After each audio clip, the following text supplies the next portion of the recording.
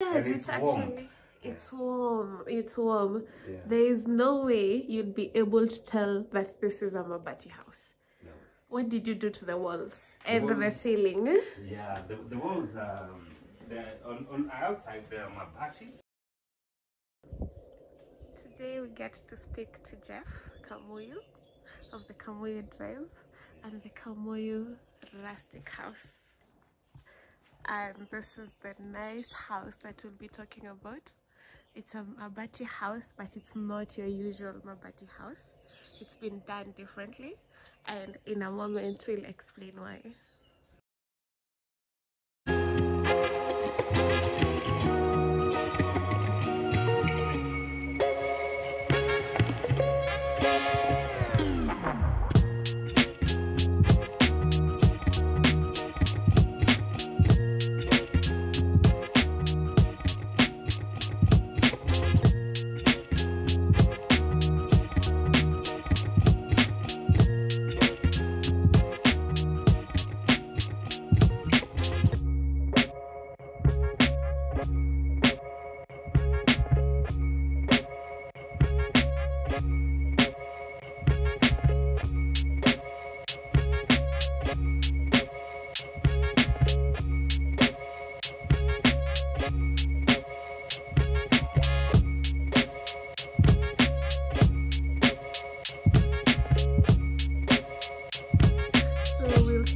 From the beginning, can you tell us the story of how you decided to build this house?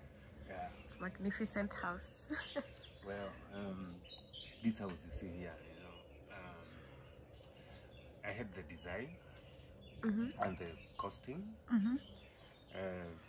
but along the way, I was building it for staff, yeah, for staff, for the main house use.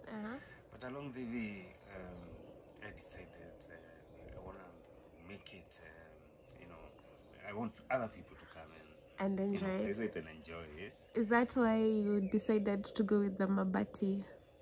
Okay, the Mabati initially is because of cost first, yeah. And also the Mabati are different. The Mabati I've used is, they're called box shit, box. Yes, profile. Box profile Mabati. Yeah. And then, that is due to cost. And then I use the steel structure, also because of strength and also cost, yeah, and durability. And also, when you use Mabati, you have also to be careful by choosing color, the right color to blend with the environment. And that one I did get it, like it's green. It's the walls are kind of gray black, yes. but the roof is green, just to disappear to make it disappear, just to breed with the environment. So you are explaining to me about the choice of the color of the roof and the walls. Yeah. So you see the walls are kind of gray black, so that it's also comfortable. It doesn't get to your eyes immediately, And then the roof is green, so that it blends with the environment. You can see the green. So the green comes from the trees to the roof, and it almost disappears into the environment. Also, my preference, and also most people, they don't want something shouting, Yes. Yeah. So this is that was the design, to incorporate, like color in the design and get value out of it. So it started out as staff housing, but it's along the way became an accommodation area. Yeah, this happened because along the way, like other than build just a simple Mabati house, I decided that where it had reached, it was okay for occupation by the staff. But well, I was like, I'm very mean with that, I'm like, no, this needs to be something else. Yes. So I escalated the design. I incorporated the windows, the French design, the door French design, and the cost slightly came above what I had budgeted, but I was comfortable. It wasn't so out of the way. It wasn't so out of the way. Yes. I'm sure we'll finish this video by you telling us how much it cost at the end. But I can, yeah. Yeah, see, you can. The house on the inside is well insulated, and it's well. The cost, as much as I was trying to bring down the cost, it came to around 300 plus. So around 300 plus, 300,000 Kenyan shillings. 300,000 Kenyan shillings, 350. 350 there. Yeah. So for 350,000 shillings, this is amazing. Wonderful. This is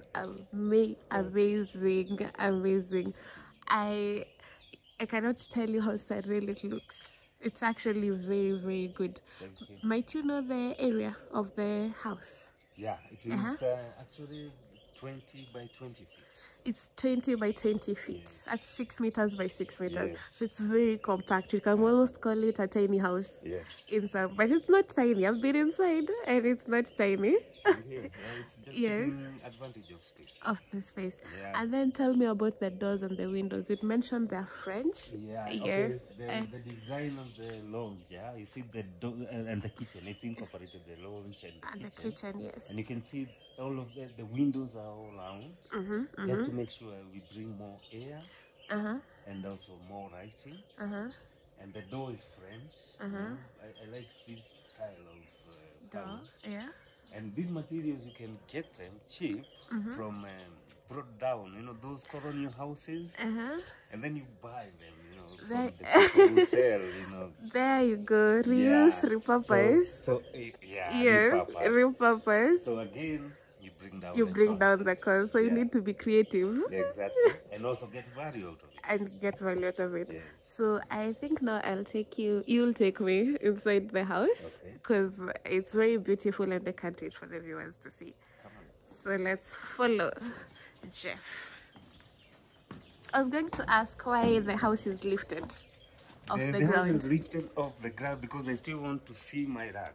You want to see your land? Land is very valuable. You don't want to lose it. Have the land, you know, and the house is up there. Yes. Sawa. So here, this is where we get in the welcome mat. He's done. This is tiling. Tiling. This is ceramic.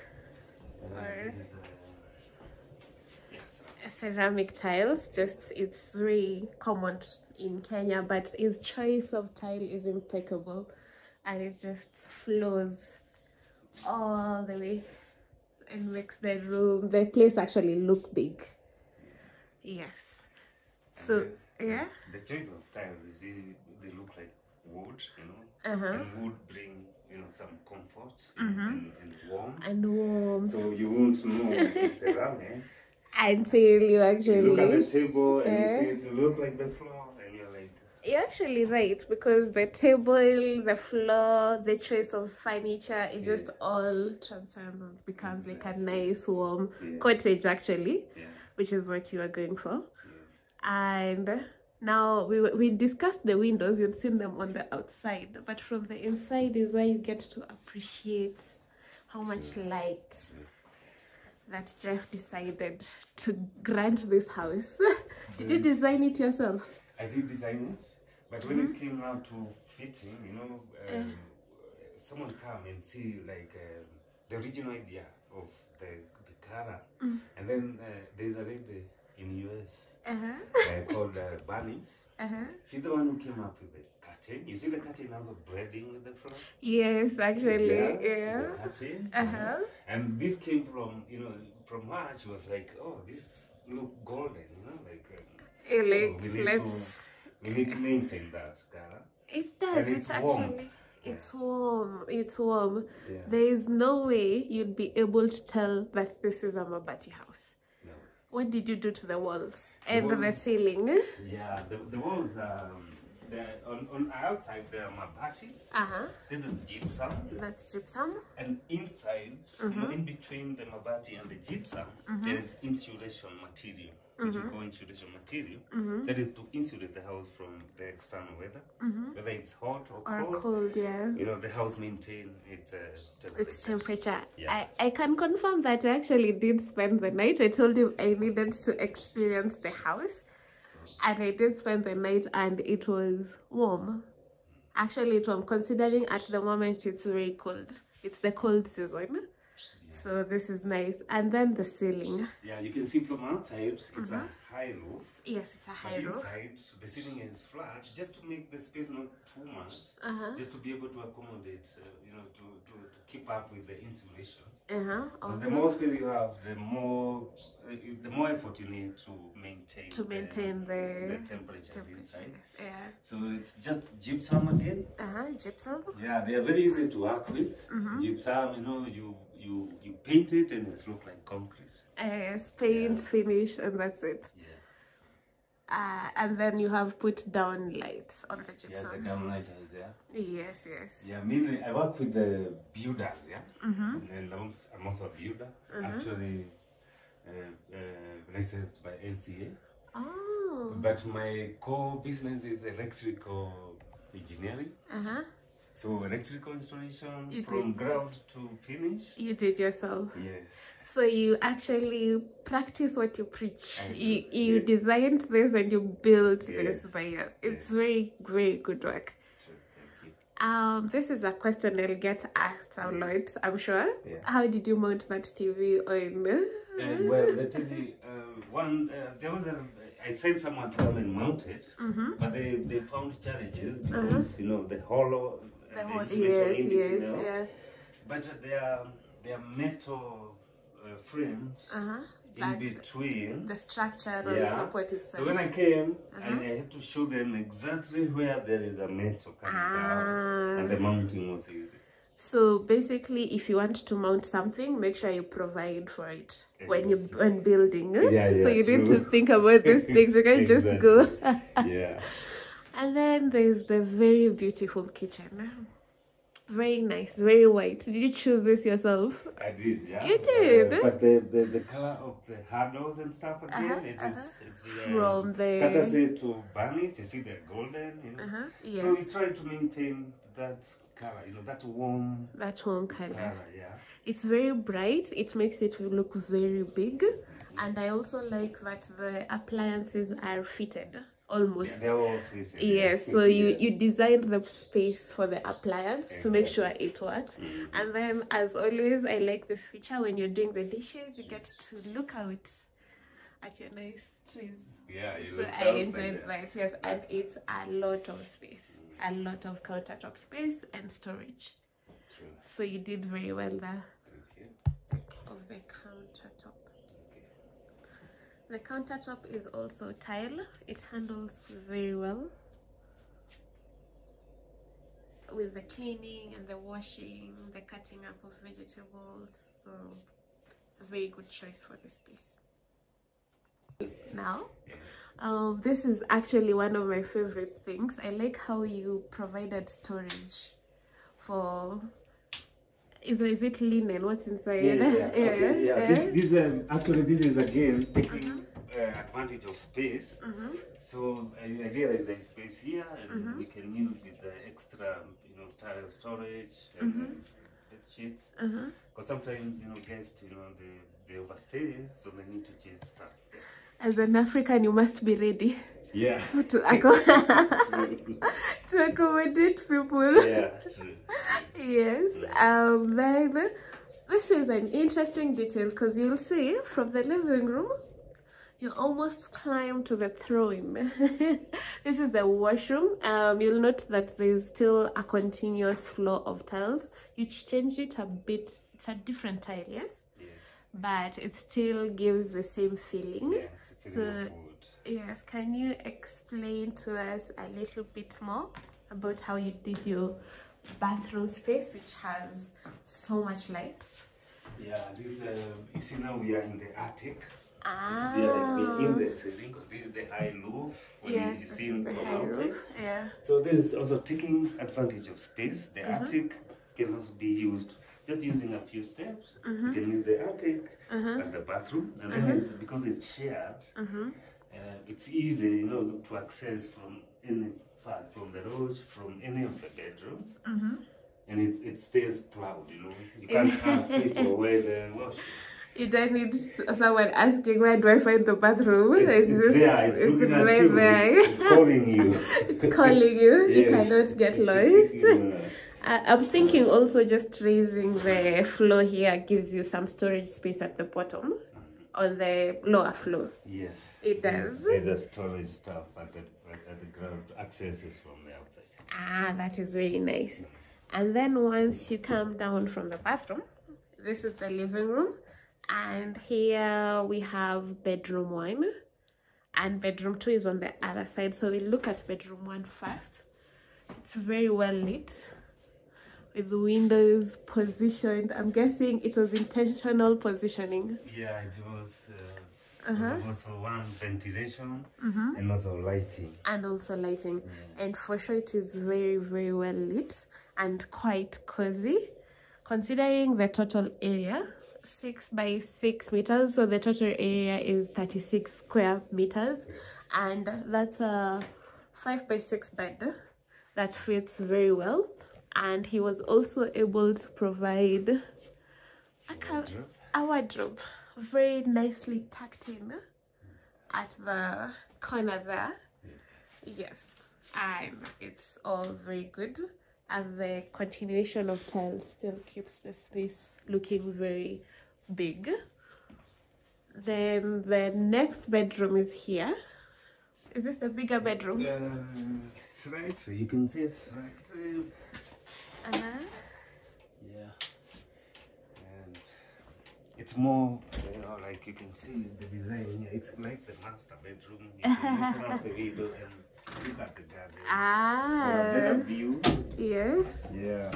So this is where you get to absolutely enjoy the garden offering. For people who are wondering what the nuts are in Kenya, it's very common to have shears and curtains. So this is just common practice here.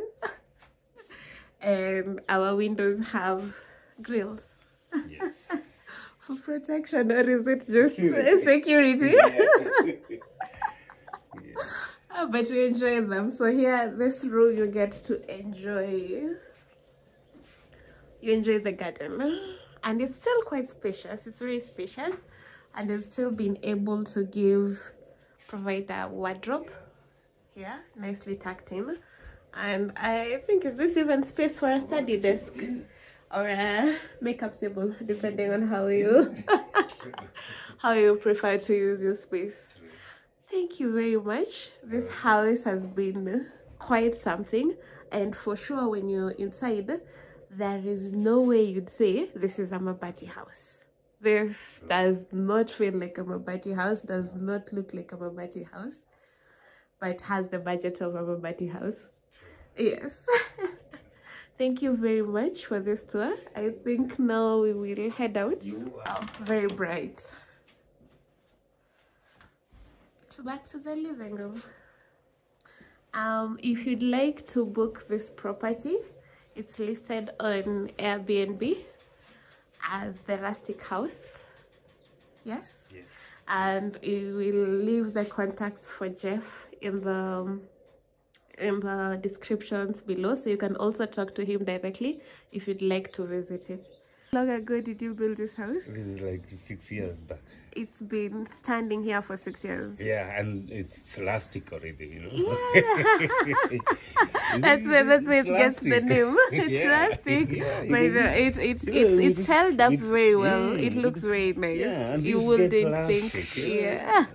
You know, and then the doors we use, they are like 50, 60 years old, you know. The door is 50, 60 years old. Yeah, like and the windows. We said Le Papasse. And you see, it's French. The way you know it's French, you see the hinges. Yeah. Yeah, it's open and get out of the way and give you a space also for airflow and the rest.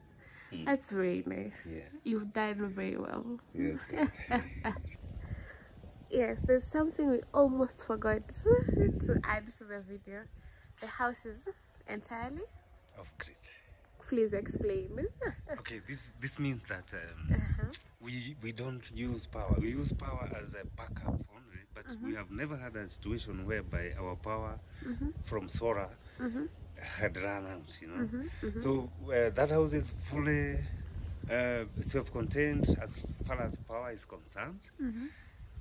Except water heating. We only pay for water heating. Water heating. Everything else, the oven, the microwave. Oh, including the oven? Including the oven, the water, and all that, yeah. Ah. So we never have to experience a power cut. You never have to experience a power cut. That's awesome.